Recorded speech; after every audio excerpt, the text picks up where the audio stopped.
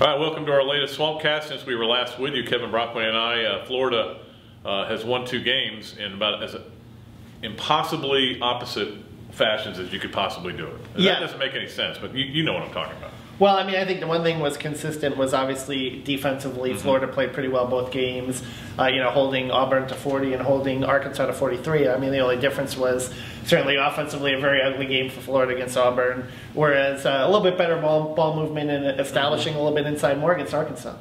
Yeah, it's kind of funny because certainly Florida, you could say Florida held Arkansas to 43 and held Auburn to 40, but Auburn and Arkansas had a lot to do with that too. Now, I'm not saying that their defensive effort wasn't great, and they did. And Kenny Boynton, the job he did on Rodney Clark was amazing. But man, those are bad teams. And I was really surprised how bad Arkansas was. We were having the debate as to whether Florida or Auburn Thursday or Arkansas Saturday, what was the worst performance of the year in the SEC. But then we remembered Auburn scored 6 at LSU in a half. So I mean, it's just it's the bigger mystery is Florida. They go to Auburn and play about as bad as you can play.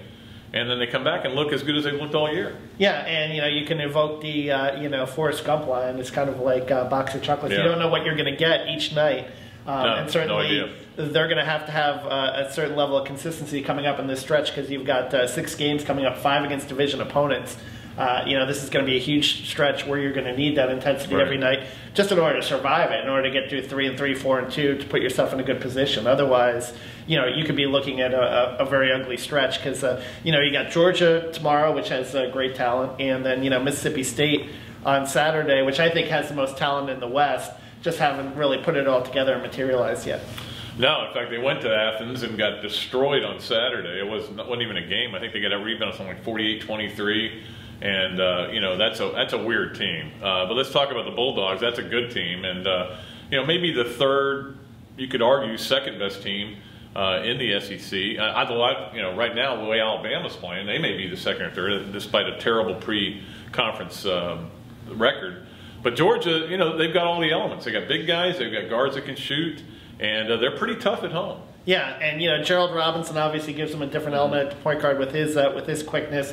That's allowed Dustin Ware to slide over the 2 guard where he's more comfortable as a shooter.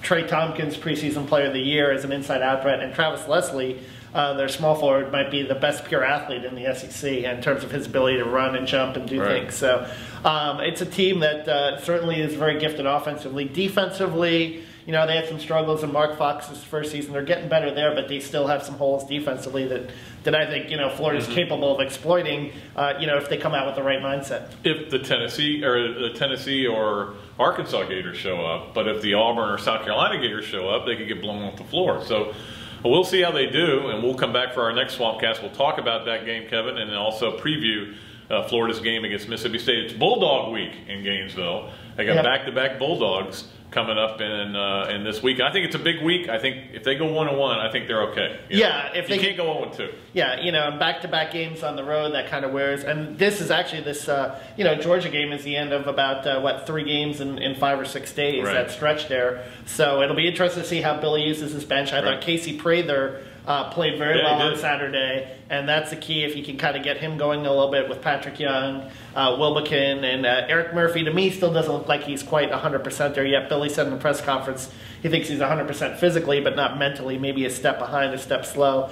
But I think you got to get contributions from the bench as well, because this is the end of a pretty rough stretch of games, So. And again, the NCAA and the SEC, all they care about is a student athlete. Oh wait, except if we want Tuesday, Thursday games for ESPN. Don't ever forget who's running college athletics. It's ESPN, not the NCAA. All right, that's going to do it. We'll come back and we'll talk about the Georgia game and also preview Mississippi State when we have our next Swampcast. Until then, Pat Dooley and Kevin Brockway, the Gainesville Sun, saying so long from the Sunshine State.